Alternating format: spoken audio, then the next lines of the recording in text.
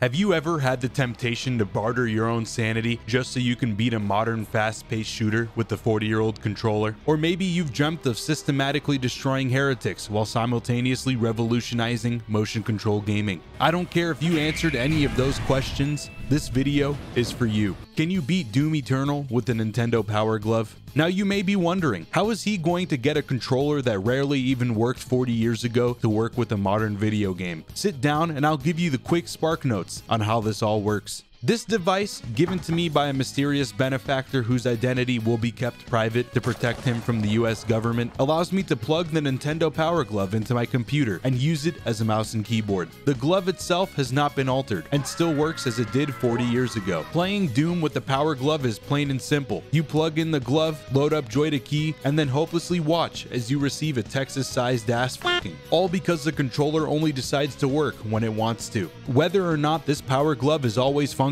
correctly is questionable, but here at the Senza HQ, we don't ask questions, we answer them. With the help of augments that are sure to enhance my gaming capabilities, will I be able to take on the Con Maker? Will platforming sections even be possible when my controller literally sucks truck stop diaringus water through a straw? Well, I want you to sit back, grab your preferred refreshment, and aggressively massage that like and sub button. Let's find out the answers to these questions together.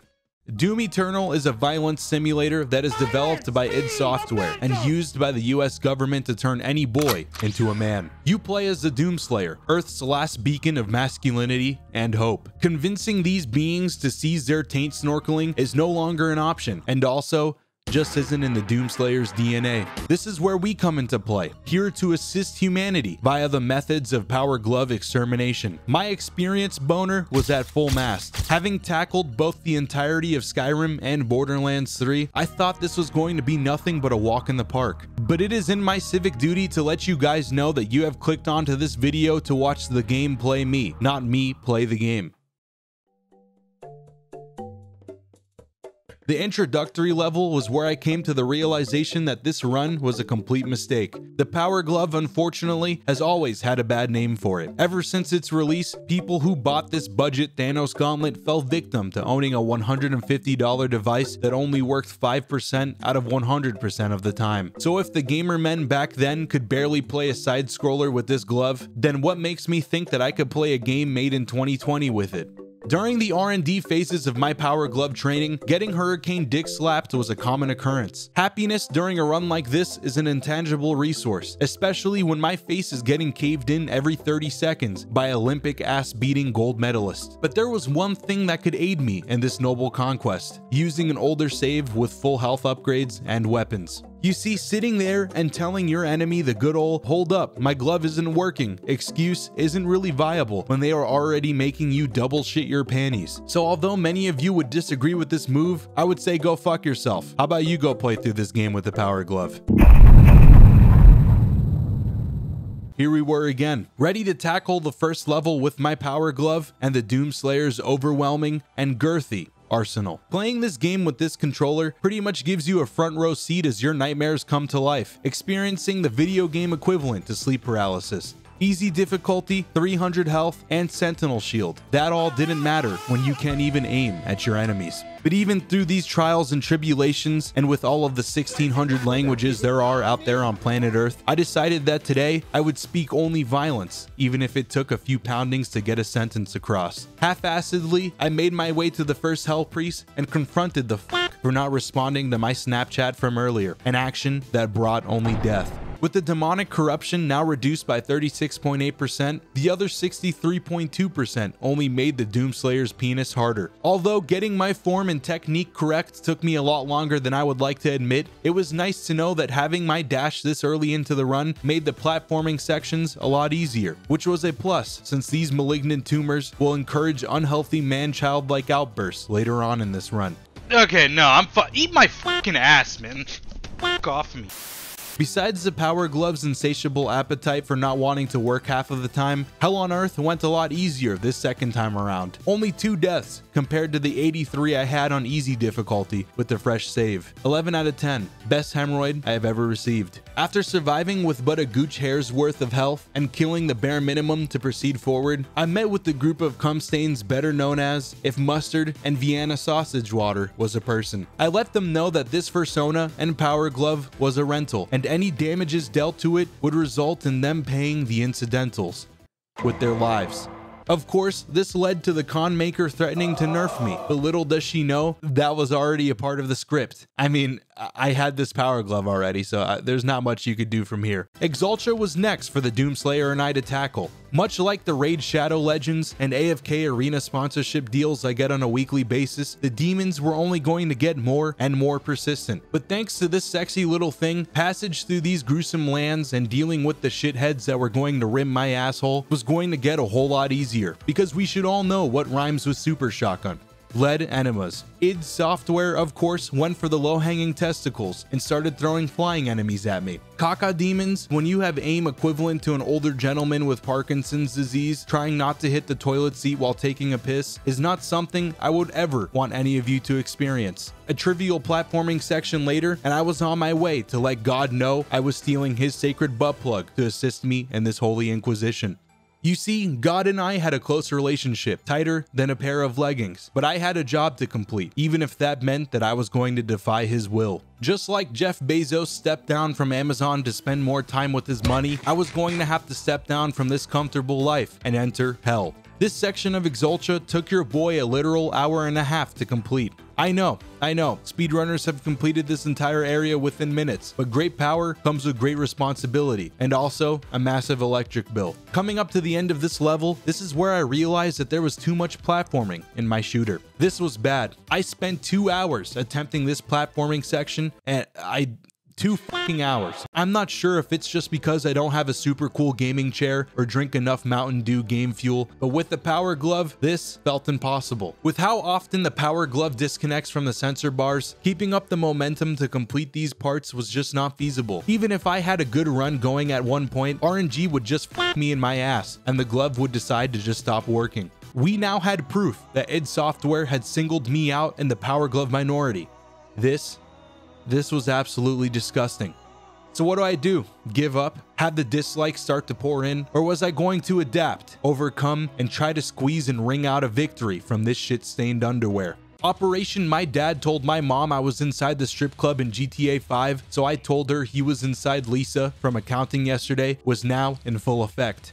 You may have caught on that the Super Shotgun was going to be the difference between life and sodomization for a majority of the combat this run. Risks were calculated, but clearly I am terrible at math. I thought I had this run all planned out, but I forgot to throw these platforming sections into the equation. Not even the prolific and prestigious Ninja could assist me through this shithole. Only the second level of Doom Eternal, and because of my handicap, id Software decided to fuck me with these unskippable sections. With an L visible on the horizon, I didn't want to eject the cartridge just yet, so I quickly devised a plan. Firstly, we needed to make a few renovations to our gauntlet to get it more in line with its counterpart. With Infinity Stones in place, the glove was missing one more addition, a condom, to protect me from the turbo aids this run was surely to provide. I also tried to wear it as a fingerless glove, but it didn't work out, so you're gonna see it dangling for a majority of this video. It's glorious. Oh my god, it's glorious. Let me ask you one thing. Could Thanos simultaneously control his computer and play Doom Eternal with his gauntlet? I didn't think so.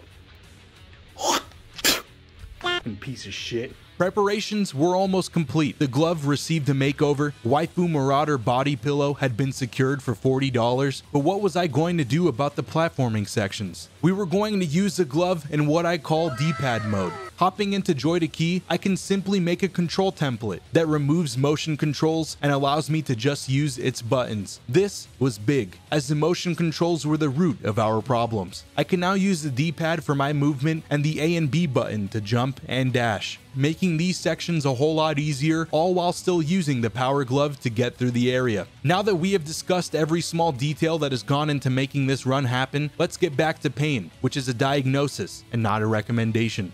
We were back on track to finally completing the second level of the game. To my surprise, I was met by loving and caring friends after completing my Olympic training course. On my 14th try, staying in one spot and spamming my chainsaw is what got me out of there. The cultist base was where I was served a nice slice of humble dicking. This level has you tussle with the Mancubus for the first time. These voluptuous creatures were thick, but not in the horny way, and didn't seem to take a liking to me and my power glove. I'm no doctor, but I'm positive that these Mancubus now all had anal prolapses because they couldn't stop shitting all over me. My problem was that this controller only wants to comprehend half of the time. Now you may be thinking, oh, Senza, BFG, Crucible, Senza, but those were off limits. We can only use those weapons canonically with the story, so the only option was to keep yeeting myself into there until I was able to succeed. I continued on with my ways of absolutely slaying no ass, and besides the occasional headache that came as a side effect to a few platforming bits, the only other difficult part of this run was when I Freaky Friday'd with my girl, Lindsay.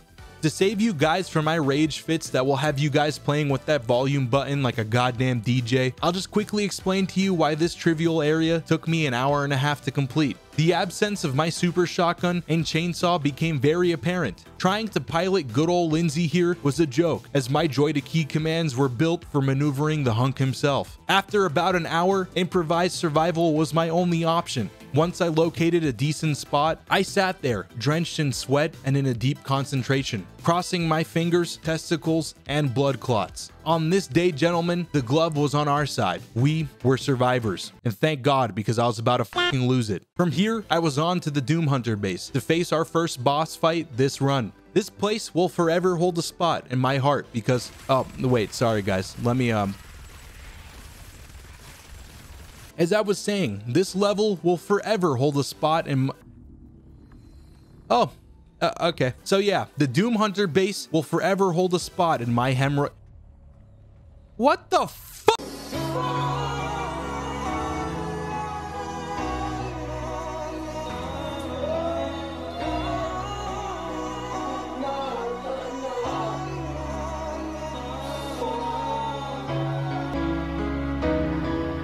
As you can see from the little demonstration I provided a few seconds ago, id Software had asserted its dominance all over my face. There were so many platforming bits that this was pretty much the final boss of all platforming levels. I'd rather sit bare ass on a box of razor blades than deal with this shit. Around an hour and 20 minutes later, I was at the Doom Hunter's gates, and unfortunately for that beast, the Doom Slayer grew up in America, where violence is their method of negotiation. Now here's a little pop quiz. Do you know how quick these Doom Hunters get around the map?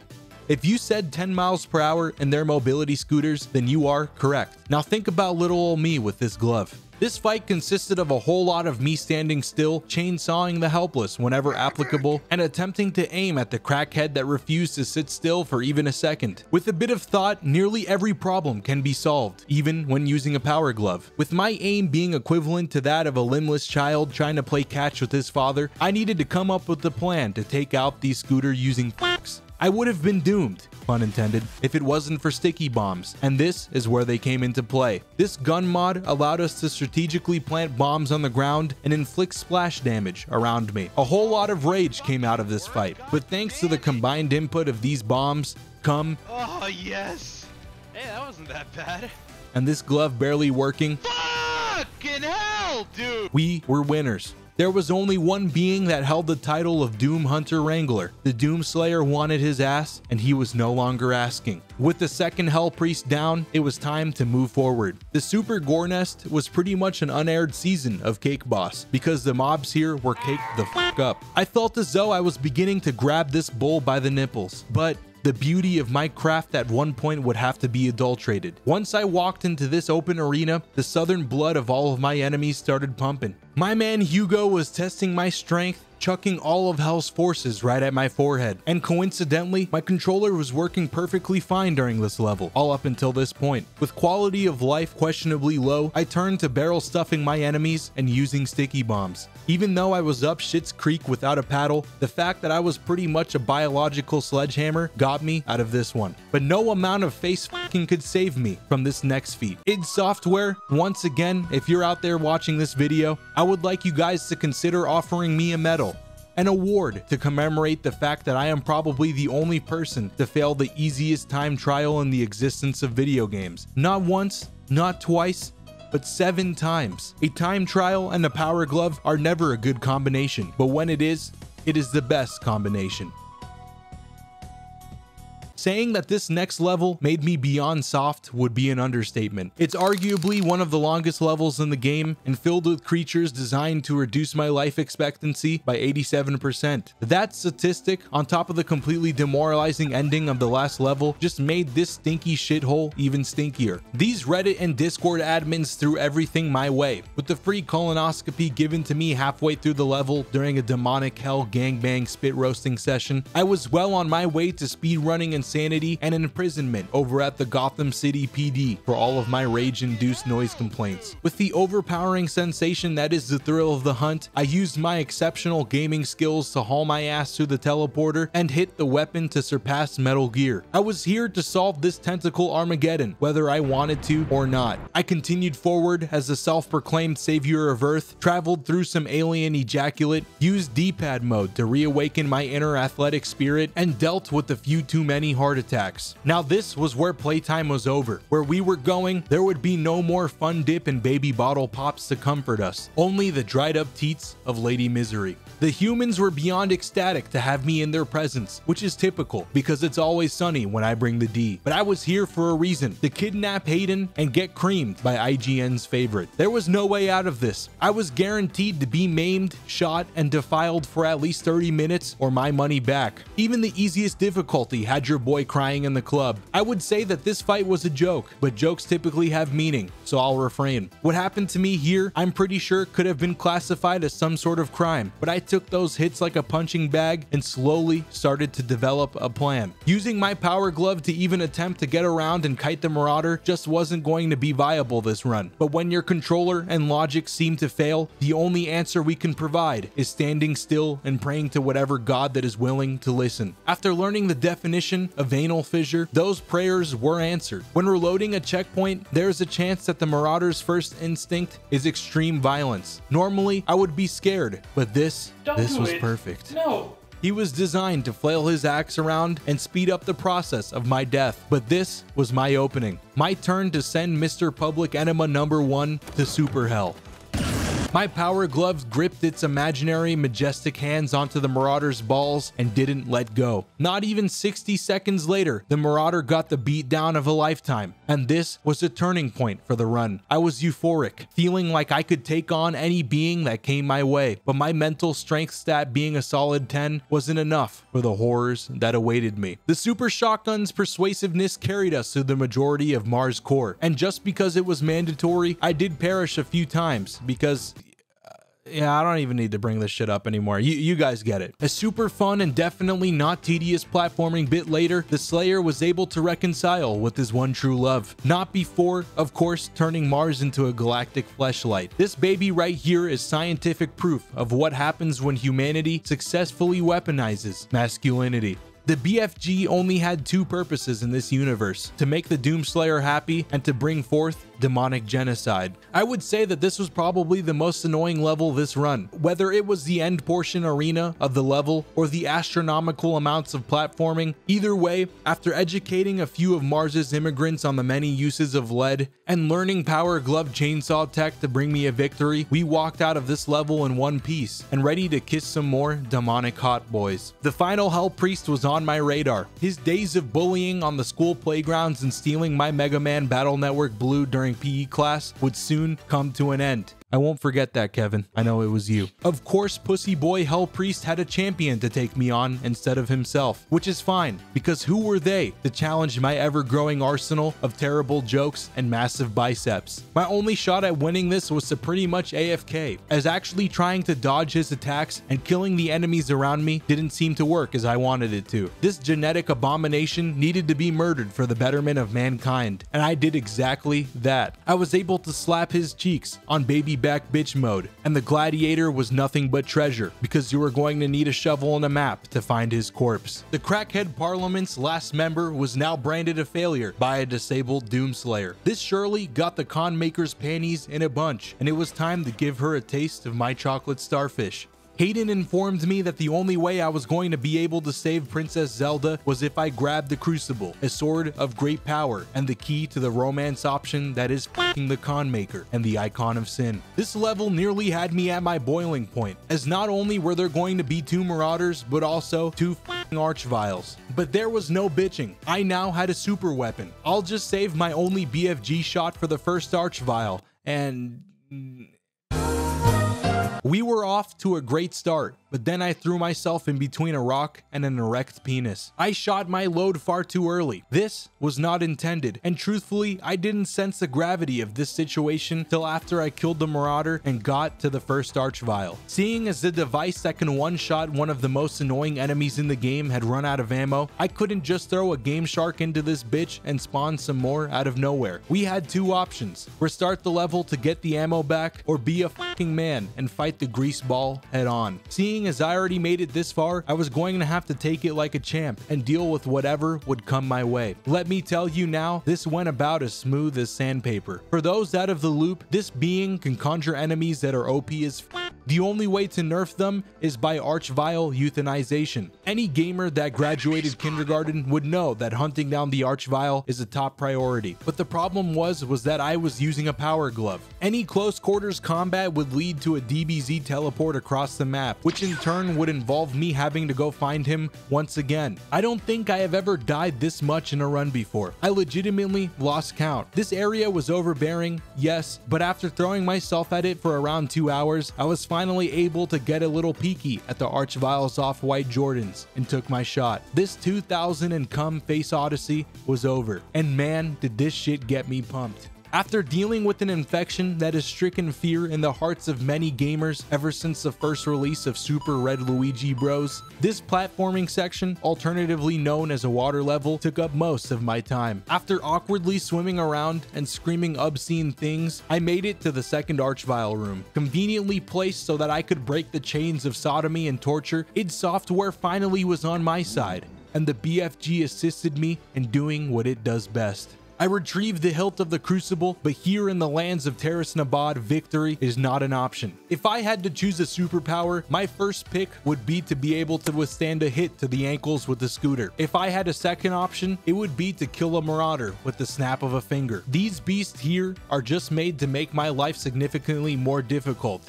Cock and ball torture was my only escape from this hell, a price I'm willing to pay to bring you all entertainment. The Crucible was forged, and damn, she was a bad little thing. Instead of following the final processes of blacksmithing, that is quenching and tempering a blade, the Doomslayer went straight to placing it into the sweaty, fart-filled assholes of his enemies. We do not question his authority, only accept it. Thankfully, I had a key binding planned out just for this sweet little thing, and after going on a rampage, it was time to take on the Con Maker. For time's sake, I'll be skipping over Necroval 1 and 2. Make no mistake, these areas were a real pain. I mean, literally, because one of my main forms of dealing damage to the enemy horde was full-on BDSM meat tenderizing myself. After around 20 minutes of channeling my chakras and focusing all of my energy on pinpoint accuracy, she was dead. And for the rest of these levels, I did have to have my diaper changed a few times, but Minotaurs and Marauders couldn't stand the likes of a gamer like me. The gates to Urdak were opened, and it was time to pay Kanye a little visit. Here on Urdak, things were already going great thanks to this alien race that was clearly more advanced than we ever will be. Fuck vehicles for transportation. These guys had the Halo 3 forged man cannons mastered to a T.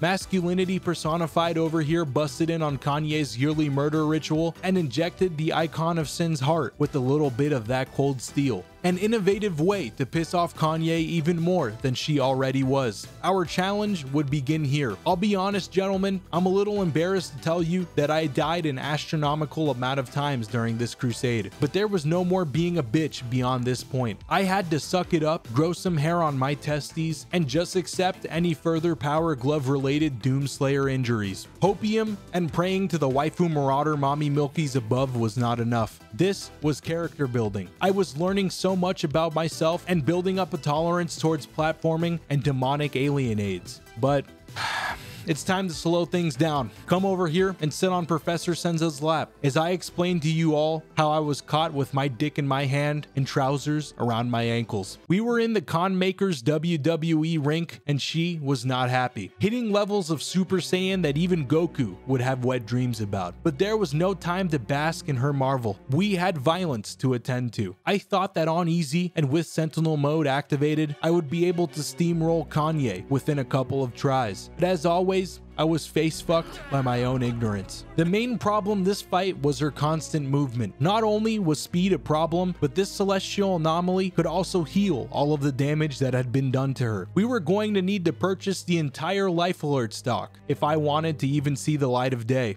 Yes! We're nearly there, baby! Come on. Switch to the fucking super shotgun. Come on!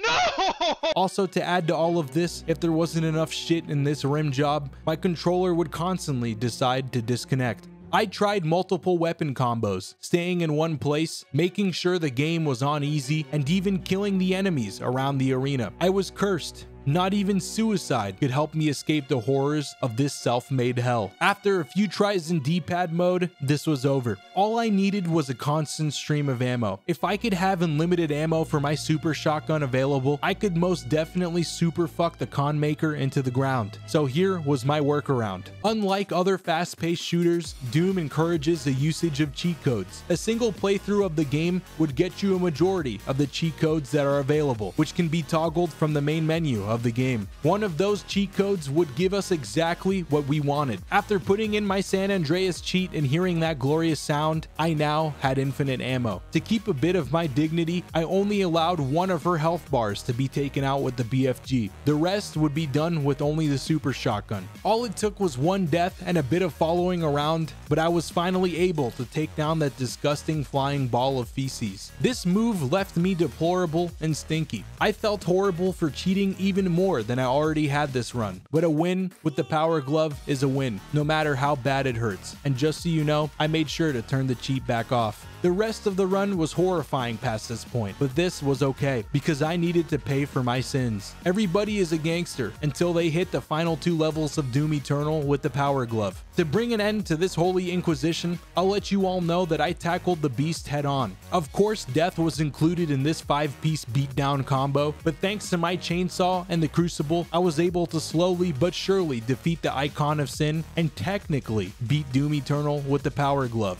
Think what you will, but I personally count this as a win. I wanted to be sure to refrain from using any other controllers except for the power glove, and I did just that, even though I use quite a bit of cheat codes. If you enjoyed the video, make sure to drop a like and subscribe. And if you want to head out on more future crusades with me, maybe even hit that sub button. This video was going to be the end of the Power Glove series, making it a trilogy, but I actually love doing these so much that I don't think I'll stop. For those curious, this run took around 80 hours of playtime, 600 gigabytes of footage, and this script alone was 9,000 words. I could finally end this project bringing you content on a regular basis. If for some reason this is the only series you watch from me, the next game I'll tackle with the power glove is Cyberpunk 2077.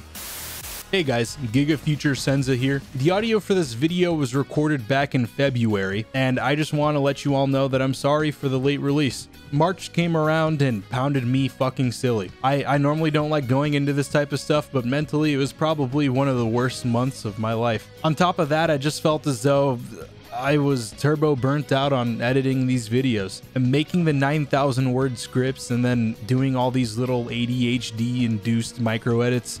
Just wasn't making it fun for me anymore, especially when I wanted to try and get these videos out in a timely manner. I think from now on, to avoid this, I'll be taking a break from all those little micro edits and zooms and only throwing in good ones. I love doing this stuff for you guys and I love writing these scripts, but unfortunately, like the editing was starting to get to me. This is just an update for the real ones out there that actually made it to the end of the video and was wondering why dad left to the store and didn't come back. So I'm here now. I love you guys. I love making these for you. Thank you guys so much for letting this even be possible. I'm sorry for the absence, but then again, I'm not, because I needed to take a break and get a breather. But hey, we're back at it and kicking. Let's get ready for the next round, team. We got this shit. Also, I don't know how the fuck I almost completely forgot this, but in my last video video, I did say if I didn't upload a video within 2 weeks, I'll be giving away my sealed copies of Shrek 1 and 2 on VHS. So be sure to look at my pinned comment on that.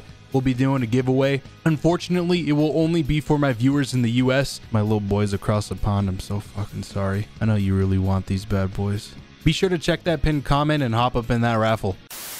I love you guys. Thank you all for watching, and thank you to the Diaper Booty Chairmen for funding this video. Catch you all soon. Until then, be safe, wear a mask and a seatbelt, and remember, Daddy loves you.